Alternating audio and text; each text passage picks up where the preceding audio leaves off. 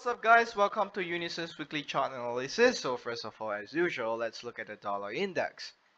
So the US dollar has reached the small support level of 89.75 last week, and it appeared a double bottom price structure. So as we observe from the candlestick chart, there are also reversal price patterns appeared.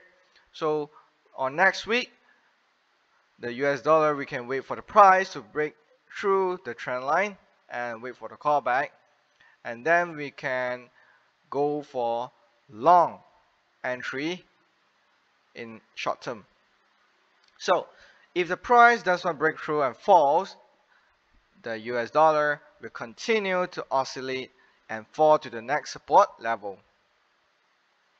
Alright, next let's look at the AUD against the dollar. So for the AUD USD, after reaching the top of the continuous decline pattern on 10th of May, a wave it fell around 200 pips. Subsequently, the price was in a shock. So it is estimated that the price will complete the third touch on next week, and then we can prepare to enter the market by going short. So arbitrage can be placed approximately at 0.761, and the stop loss point can be placed above 50 pips. Alright, coming up next, the Euro JPY. So for the Euro JPY, it is close to the resistance level in April 2018.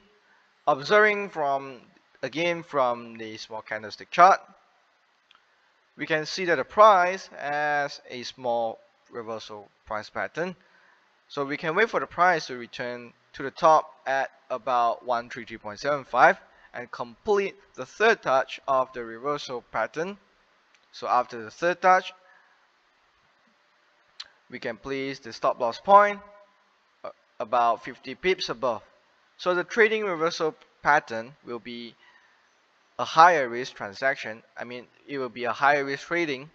So in order to reduce the risk, so we can wait for the price to rise to 133.75 and wait for the price to pull back after a wave of decline.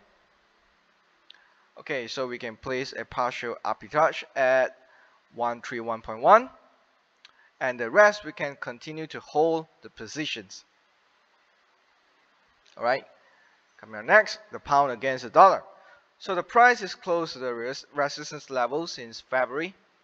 So again, observe from the small candlestick chart, also has a reversal price pattern appeared, and the price has already fallen for a wave since last Friday, so forming a double top structure. So when the market opens on Monday, we can wait for the price to continue to fall and break through the trend line below the pullback before entering the market. So short-term trading, so we can place the arbitrage at 1.4015, and the rest we can continue to hold our positions. So lastly, let's look at the UCAD. So the UCAD has reached the support level up to September 27. The same small candlestick chart showed a reversal price pattern, so we can try to enter the market at the third touch. Alright, so that's all for today. Thanks for watching.